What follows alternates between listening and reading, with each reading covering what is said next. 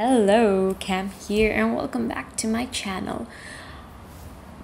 Today we are going to talk about the Tensorate Series by Neon Yang. If you follow me on Twitter, it's no secret that I absolutely adore this series. It comprises of 4 novellas, and recently Tor Books released a new cover for the omnibus, and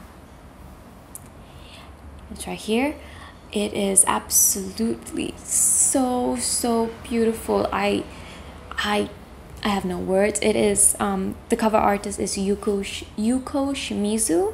Shimizu. Yeah, the cover artist is Yuko Shimizu, and looking at this cover for the omnibus, I really think it encompasses the themes and the entire storyline that the 4 novellas cover. So I'm going to go through each novella. I'm going to talk about my experience with them, and towards the end I'm going to give a sort of overview of the entire series. I'm going to try to make this as brief as possible and keep it non-spoiler, because I really want more people to pick up this series. It's not a new series exactly, it's backlist, but I highly recommend picking it up, especially if you are interested in trying. I wouldn't say that it's for beginner fantasy readers, but perhaps maybe beginner sci-fi readers might like this series, because it's a mix of sci-fi and fantasy, and it highly draws from East Asian culture. So perhaps if you want to explore more East Asian culture inspired books or get into heavier sci-fi books, definitely start with this. This Tensorate series is set in a world where certain people can have access to a magic system called the Slack, and the Slack is similar to an elemental type of magic. However, I found, compared to other magic systems, I believe that the Slack is not something that you can easily control, and it's not easily bound to your emotions. Rather, it's more intentional. It's a more purposeful type of magic system. At least that's what I understand from the book. The way that the author describes this magic system reminds me quite a bit of the Wheel of Time, in the sense that in the Wheel of Time, people talk about how they channel, Saidin or Saidar, and they imagine it in a sort of way of weaving, where you weave different sources like fire, spirit, air, and in the Tensorate series, you are more, it's not weaving, it's more like you're building the Slack. You are moving things according to your will, and I hope that makes a bit of sense from what I'm trying to explain. It's really interesting, and I absolutely enjoyed how the author explained the nuances of this magic system. And in this world, it's the people who have access to this magic system that are the ruling class, and they are the ruling class, and they use this magic to oppress the people who do not have access to it. Because of this, the Tensorate series is a world that is oppressed by a monarchy.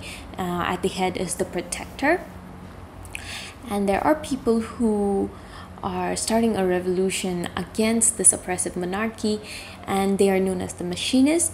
And you'd guess correctly that machinists are people who, engineering, and so it has a sort of steampunkish, silkpunk, I guess they call it, a steampunk vibe, and it's a machinist versus slackcraft users kind of world. The first book in the Tensorate series is The Black Tides of Heaven. It follows twins Akeha and Makoya.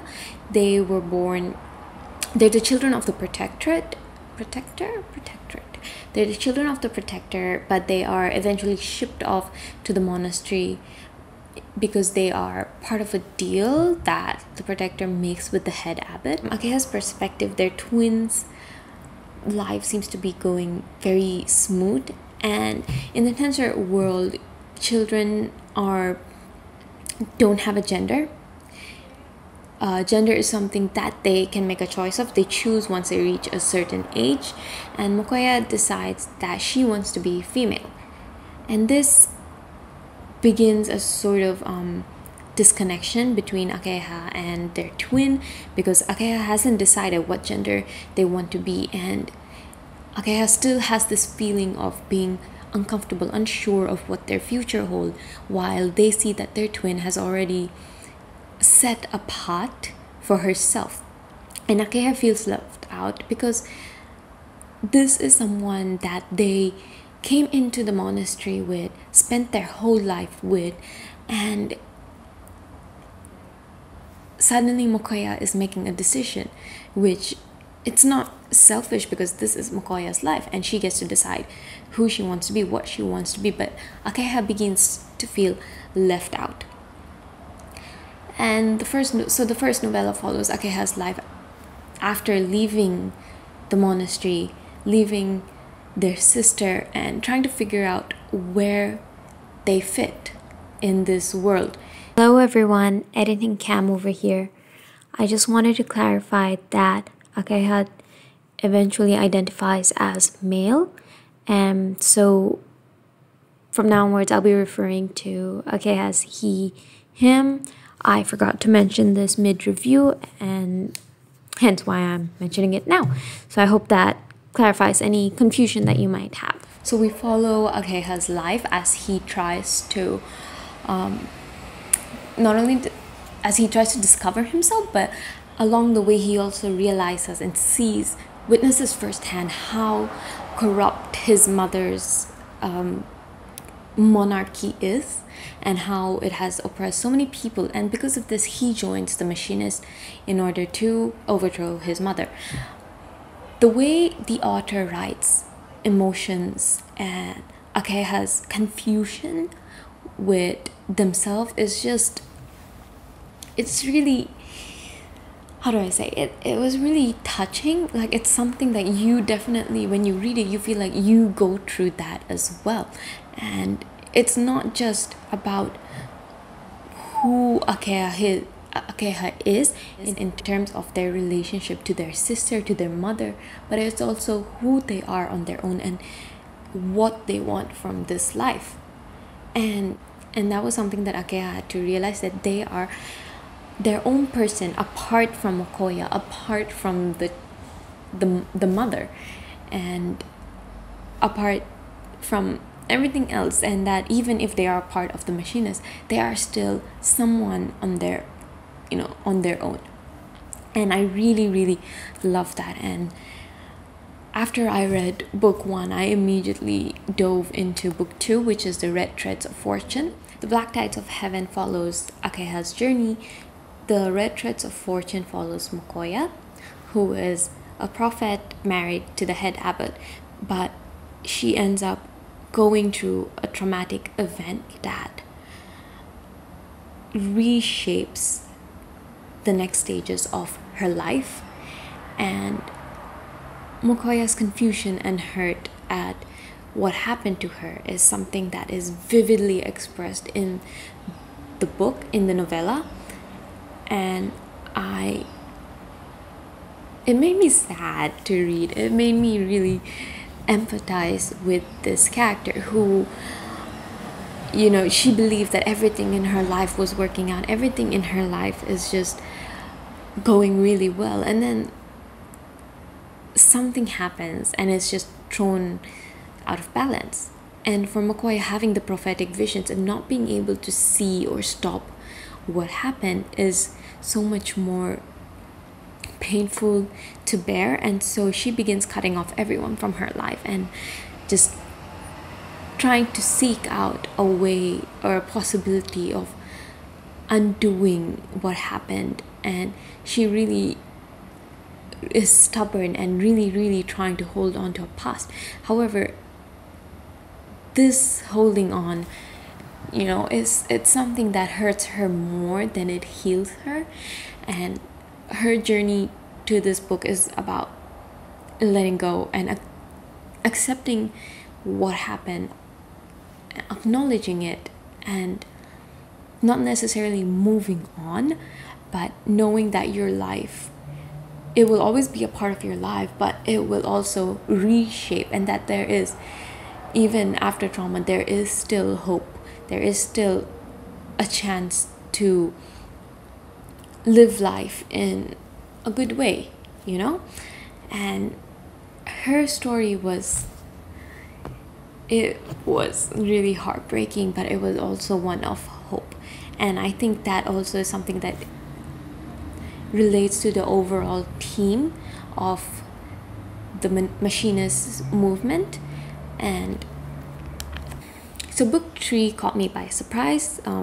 It's called the Descent of Monsters, and it's written in a journal entry sort of style. It was hard for me to connect to this particular novella because after reading something that felt very intimate, we're moved into a more observational kind of storytelling.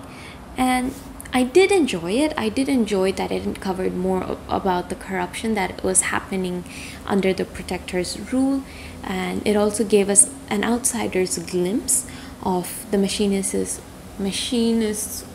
revolution. And I really enjoyed it. I wouldn't say that it was as emotional as the first two novellas, but it certainly was exciting. I guess exciting is not a good way to put it, considering we're like uncovering corruption, but it was. And you see how the Protector's rule really goes deeper than what you see on the surface. It goes deeper than the fight between the monarchy and the machinists. And it also, I don't want to say much because I don't want to spoil it, but it definitely has something to do with experimentations and the whole oh my god, I really don't want to spoil it, but okay, look, this is stressing me out. Review without spoiling is really stressing me out. So it encompasses how deep the corruption in the Protector's court is going, and how absolutely obsessed with power the Protector is. So that is book 3. Book 4, novella 4, is again a deviation from how the first 3 books were going. Novella 4 gives a far more personal look at the Protector and how she rose to power and what she had to deal with. And I don't love the Protector and what she had done. However, there is something to admire about her and how she came to take all of this power for herself, how she became the Protector from just a young girl.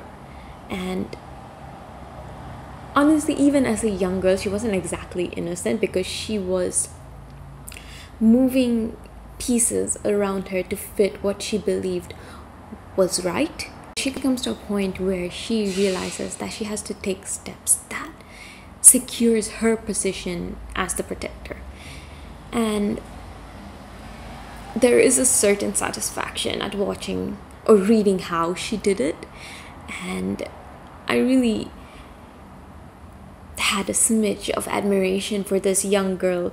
And it was, when you see who she was from Lady Han's perspective, you realize that this woman, with all the power she had, she was just someone isolated and lonely. And perhaps she was also someone that was just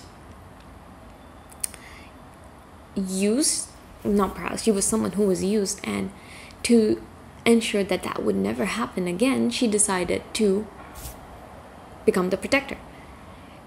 And even, like, you see what happened in novella 3, it really connects to this, and it really shows more of how obsessed and how badly skewed the protector's idea or views of society should be. And I wish I could I think novella 4 was definitely my favorite one of all, the entire thing. The second one would probably be The Red Threads of Fortune. Third would be The Black Tides of Heaven, and fourth would be Descent of Monsters. Yeah, I highly recommend picking up this book, and I definitely think anyone can just bash it out in a day or maybe two. But if you do have the chance, do pick it up, support the author. And I'm really hoping to see more fantasy worlds like this with non-binary main characters, and see more mix of sci-fi and fantasy, and more unique magic systems. If you enjoy quick reads, short novels, emotional books that are not told in a standard narrative, definitely I would highly recommend trying this series out. And if you do pick it up, you should let me know what you think about it, if you enjoyed the recommendation or if it's just not for you. Don't forget to subscribe, and you can follow me on Twitter, Instagram, and my blog as well. Thank you so much for watching this video, and I hope you have an amazing day.